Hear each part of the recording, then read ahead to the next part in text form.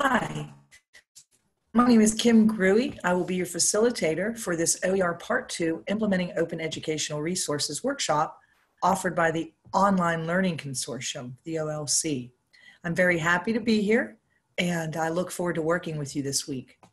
I thought the best thing to do to get started though was to take you through a bit of a screen share and to run you through the workshop a bit because I want to make sure that you understand the intention of the workshop. First of all, if you go to the workshop schedule and you will see the schedule at a glance, one of the things that some of you may be noticing is that, oh, there's something due every day.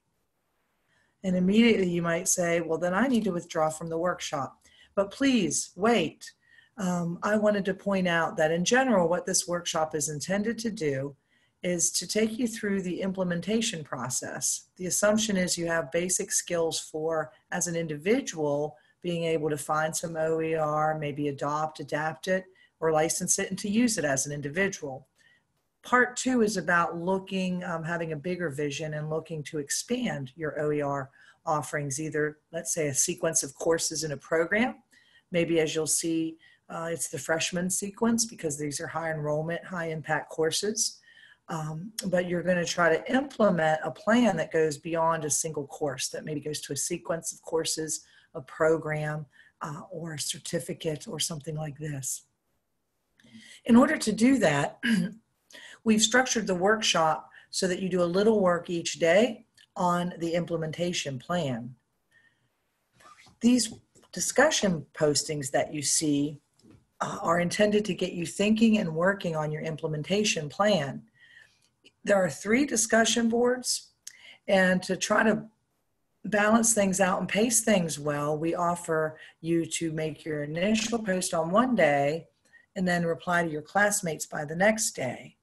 There's definitely some wiggle room in the pacing there, but the idea is about every couple of days to have a new post and a new section that you're dealing with in your implementation plan that people can look at and respond to and provide feedback to. In general, you're building one implementation plan with some sections laid out for you that you decide how you want to lay it out. And as you go through the workshop and read the resources and look at the videos, you'll also be in the discussion boards with your classmates talking about your implementation plans. And by the time the workshop is over at the end, the idea is that you will have had some feedback and some chance to think about and reflect upon and to polish an idea for an implementation plan at your college or university or institution.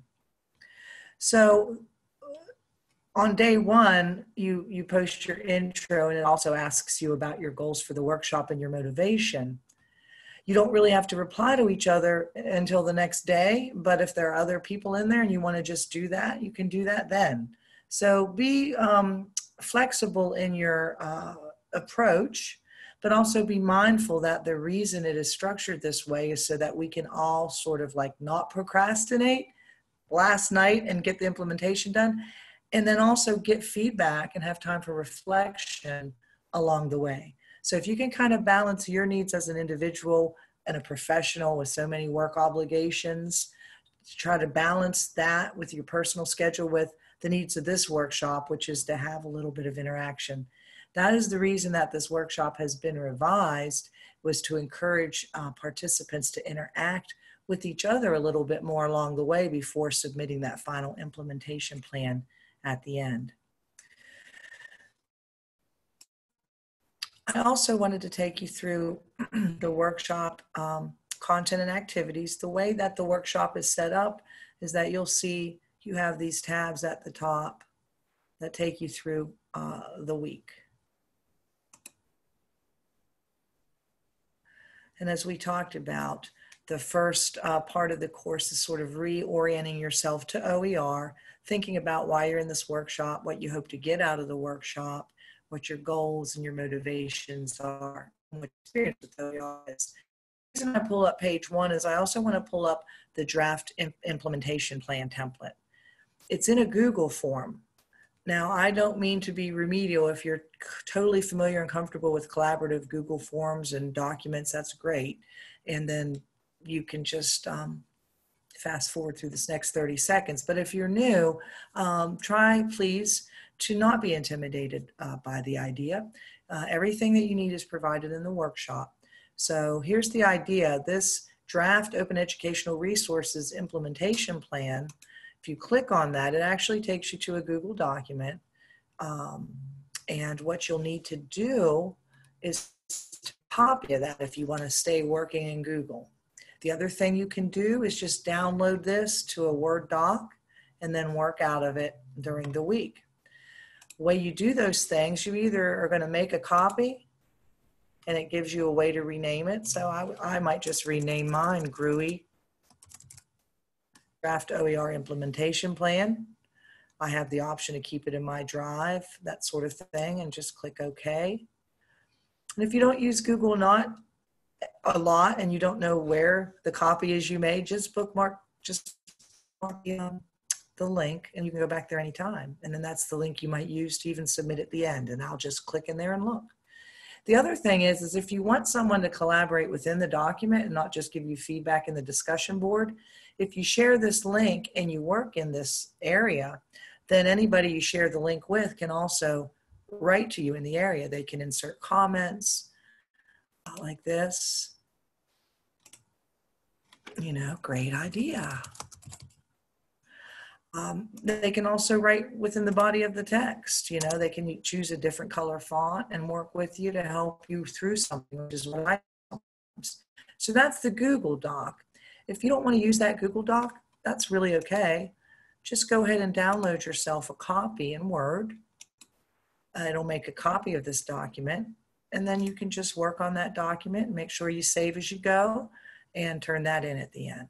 Same document. So I hope that this overview assuages some of your concerns perhaps about the intensity of the workshop. It really is intended and designed with working professionals in mind.